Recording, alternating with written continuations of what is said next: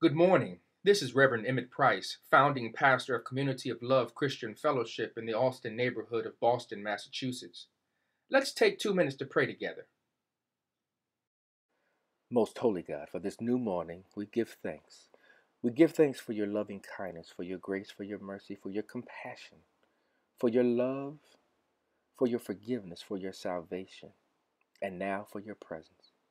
God, we thank you for those of us who are going through life transitions, God, through jobs, through relationships, God, through the ability to live out our dreams, God, the ability to walk in our calling, God. We thank you, God, for those of us who are expecting great things to occur in the coming days, God. We look to the hills with cometh our help, God, knowing that you are our strength and our courage, God. We thank you for never leaving us nor forsaking us, God, for never being too busy for us. Yet indeed you are always waiting for us to come to you, God, not because we need something, but because we desire to spend time with you, God. So we thank you, God, that you have never given up on us, God, even in those moments where we've given up on ourselves.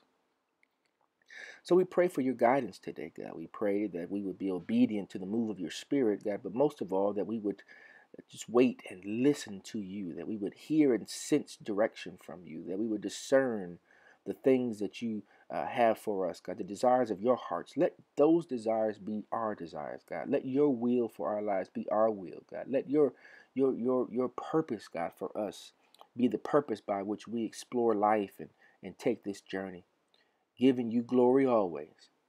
This is our prayer. In the mighty name of Jesus, with a spirit of gratitude. Amen.